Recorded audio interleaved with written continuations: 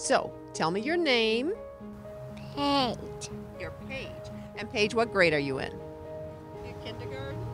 Wonderful. And what school are you at? Shawmut Hills. Shawmut Hills. Wonderful. Thanks for joining us today. So, tell me about your project. What are you guys doing? We're putting some stuff and putting it on the poster. Tell me about the project. The project is about what we learned What did you learn? about birds. About birds? Wow, what did you learn about birds, Paige? All kinds of birds. Wonderful. What are the birds doing? What are they doing in your project? They're coming back from Mexico. We're putting a bird feeder out to feed them, and we can feed them. Yeah, what's the name of the bird that we see when we go out and have snack and we make our bird observations with our binoculars? Robin. We see robins, we do.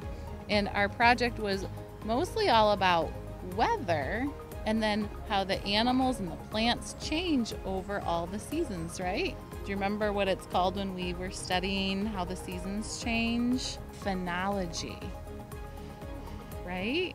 So we were learning about the seasons, how they change, and how the weather changes, and what the animals and plants do with that, right? Yeah. Mm-hmm. And Paige, it's a very important project, isn't it? Yeah. And are you having fun and are you learning a lot with this project? Yeah. So Stephanie, your name and what school you're with, and just give us a scope and sequence of the project that the kids are doing. These are kindergartners. Yes, so I'm Stephanie Nielsen. I teach kindergarten at Shawmut Hills, and our project was focused on wonders. So it was all about wonders in phenology, wonders in weather, wonders in our literacy skills, so making connections with writing and making connections with our books. And we really wanted to get the kids engaged just in their schoolyard and making observations about the changes over the seasons. And we also paired up with some of our 4th and 5th graders, so they were able to do some cross grade level connections. We ended up doing a trash yard project where we became the schoolyard caretakers with cleaning up the schoolyard. And overall, I think that it has just been very empowering for our scholars to notice what's happening in their schoolyard and to take care of it. You like that, Paige? And Paige says she saw lots of birds.